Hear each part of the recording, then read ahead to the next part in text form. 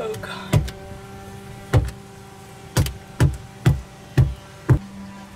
Owning an old boat is like being a detective, at least when you're trying to fix it up. Right away, we're noticing that it appears that the previous owner put core and fiberglass on top of a previous core and fiberglass instead of ripping it off and repairing it. We could be wrong, but maybe it was original and they just did a sandwich layer, but I have a feeling underneath here is even worse than what we're looking at. I mean, it feels pretty bad. So there's a fiberglass layer underneath this. You can see how bad that is. It's coming off with my fingers. So we'll keep on digging. Stay tuned. This is getting pretty interesting.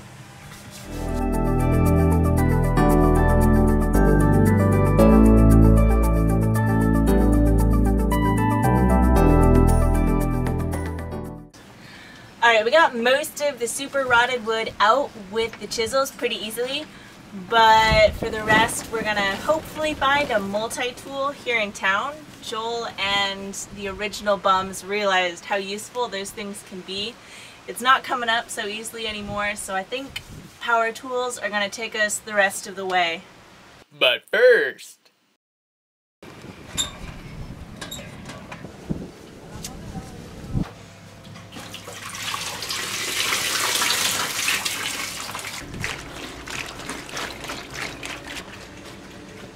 it's laundry day. You're looking at our new and improved washing machine. How do you guys do laundry? Do you do it by hand? Do you use a machine? Do you have any idea how much water goes into your laundry needs? I didn't until we started doing laundry by hand. So once we get it clean in the bag, we hang it up on the lifelines. Do you guys use a dryer? Do you air dry? Does anybody air dry anymore? Actually, this bag that makes our laundry way faster and easier was a gift to us from our Amazon wish list. It was anonymous. We don't know who sent it to us, but we want to give a huge shout out to everybody who sent us things off of our Amazon wish list. We are blown away and we just want to say thank you.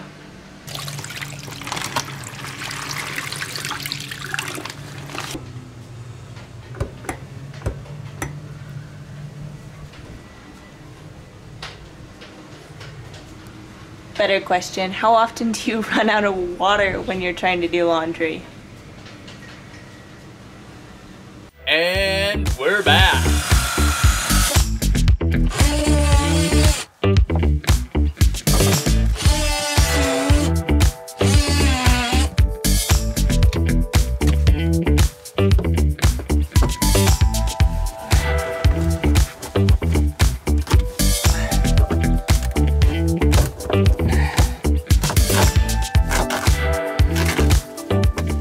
The core that we're taking out now doesn't actually look too bad. It's still pretty sturdy. It's actually quite a bit of work to get it out. But the part that we worked on yesterday was soft as a sponge. And there's a couple other spots where it's rotten away. So we figured it would be best to just take it all out and replace it with something new. So it was leaking for sure around the sides here. Also right here where it was cracked. And probably in some of where the hardware went in. So I'm guessing 5200, what they did was they went around and squeezed a bunch of 5200 all the way around the seam, and then they stuck the plywood on top of it, and then they fiberglassed over it, and then they sealed. And I'm guessing they actually put the fiberglass on the plywood before they put it on here. And they didn't put any, what do they call it, a tack? You know what they call that? Fillet? A tab? A lid? A tab. They didn't put a tab. They didn't tab it. They just put this silicone putty stuff right here. The middle part comes out real easy. This getting around the sides here is difficult, and that's the whole 5200 combo.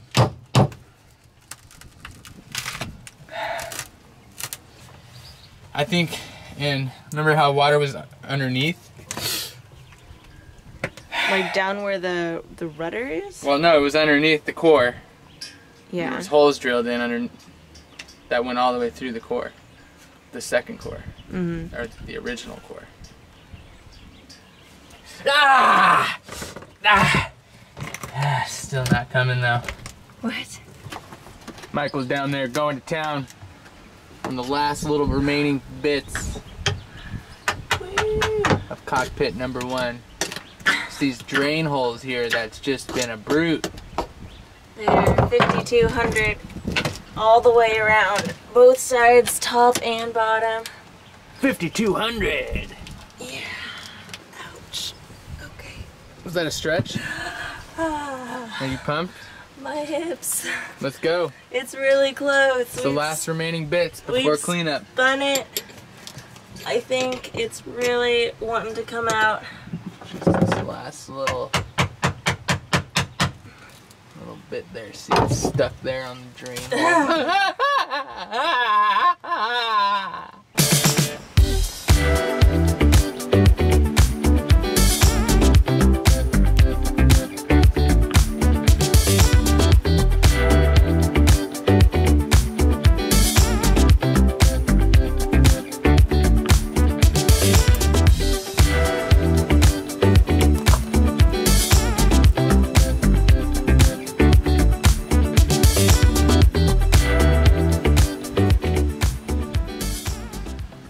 What we're looking at here is the Boys and I's original fix to the delaminated cracked cockpit floor.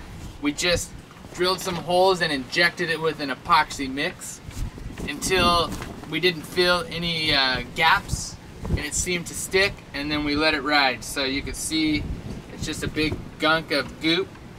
And on the bottom side, this gives you an idea of the amount of 5,200. This is solid 5,200. See, it's a rubbery consistency there. So this is what we dealt with all the way around, and this is from the original fix. Probably from the owner that we bought the boat from. We can't say for sure though. Now we got two options the way we see it.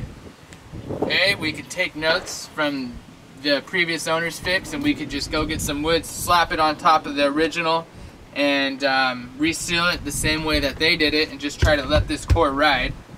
Or option 2 is to do the same thing, cut all the way around and remove the original core, which we thought we were doing here, the balsa wood, and then recore it from scratch. Go all the way through. You can see this has got plenty of holes drilled in it. It's cracked all around.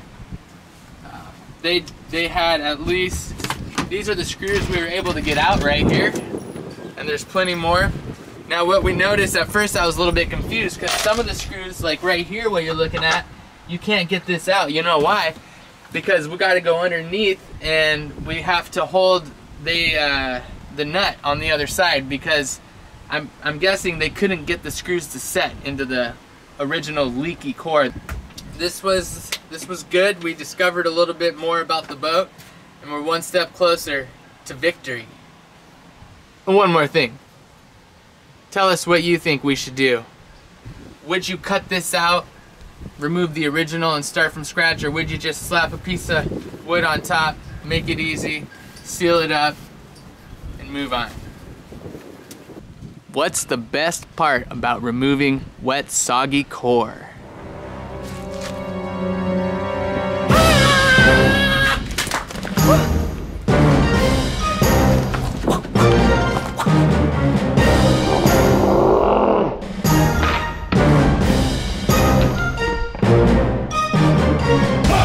This is the best part about removing wet, soggy core.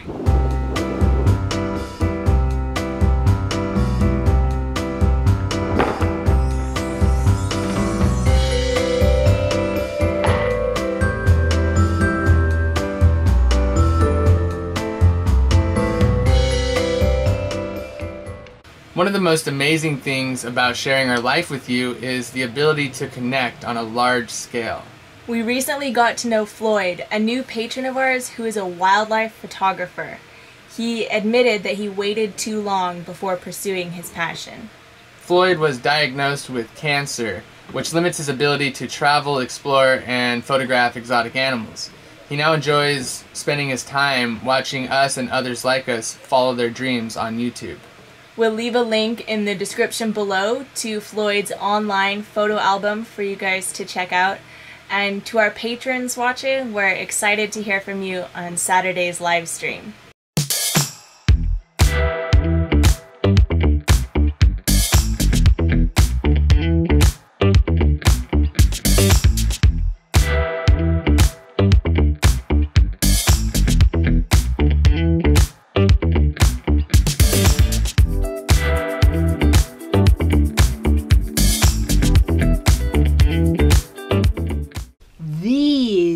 are the tales of Boab.